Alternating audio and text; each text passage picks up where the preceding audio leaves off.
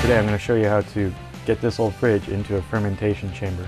I'm also going to show you how to wire and what the functions are on the STC-1000. So I got this fridge off Kijiji for 20 bucks. It's pretty big. I can fit a carboy most of the way, but I need to remove some of the door molding. To remove the evaporator coil holders, there's one screw in the back, and once you do that and remove those two visible ones, you can easily just slide the holders out, and you'll have some room to work with. To remove the door molding, you just push that door seal up, and then you can undo all of the screws, and once you do that, the door molding will come off. I'm actually going to bypass the thermostat, so I'm going to pull that off, and I'll deal with that later. Now, to bend the evaporator coils, just go slow and steady. You don't want these to crack, because if they do, all the freon or the cooling chemical will leak out, and you won't have a working fridge anymore. So just go slow and steady with these. To cut the door molding so that you can save some space and all you need is the frame, just go get one of those rotary tools from Walmart for about 25 bucks, cut it down, and you're just left with the frame.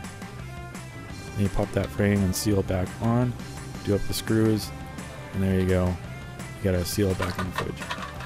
Now I'm gonna cut the ground to the thermostat, cut that white wire because I don't need it, and I'm just gonna tie the brown and blue wires together.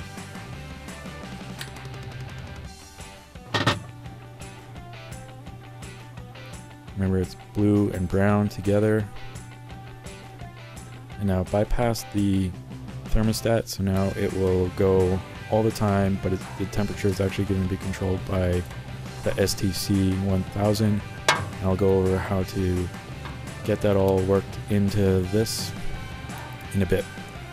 But that green wire is the ground that connects to the evaporator coil in the back.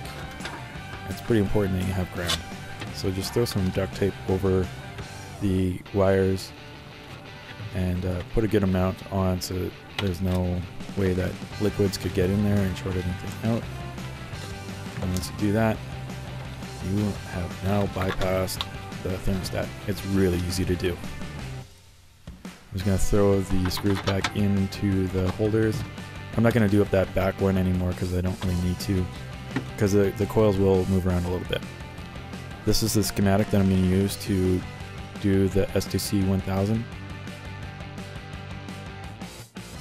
This is the hot side and this is the cold side. And you just want to break off the cold or the hot side tab on the outlet.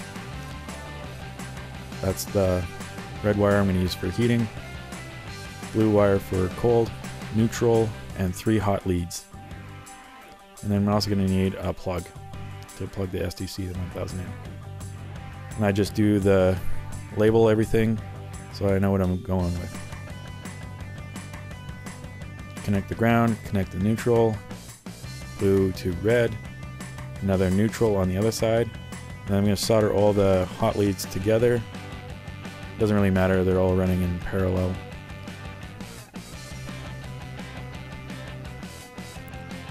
Wrap that up in some more electrical tape. And then connect everything together. There is a schematic on the back of the STC-1000 so you'll know where everything goes. On the far side, it's the cooling.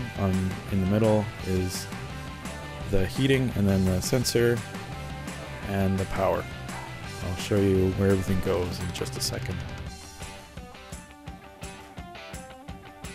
So that's the cooling.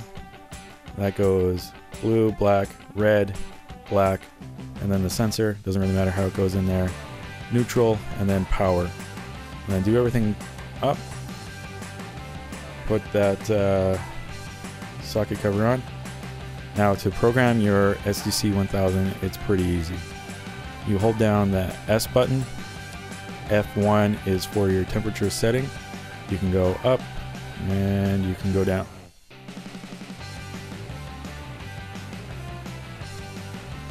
And then you push standby and it sets the temperature. And then when you push up and down, the up button is the temperature it's set at, and the down button is the difference between when the STC-1000 is going to go on. F2 is the difference. You can set that to however you want to. The lowest it will go is 0.3. So that's when the sensor, or when the STC-1000 will go on. And then you push standby and that sets it again. F3 is the compressor delay in minutes, so I left that at 3 minutes. And then F4 is if your sensor is out, then you can adjust it for in here, up and down if you find it, but I measured my sensor and it was very accurate, so I just left it. So just make sure to use a thermal well in your beer or wine, because that's how you're going to get a really accurate temperature. You want to measure inside the vessel and not outside of the vessel. And there you go, that's all there is to it. Please like my video and leave some comments.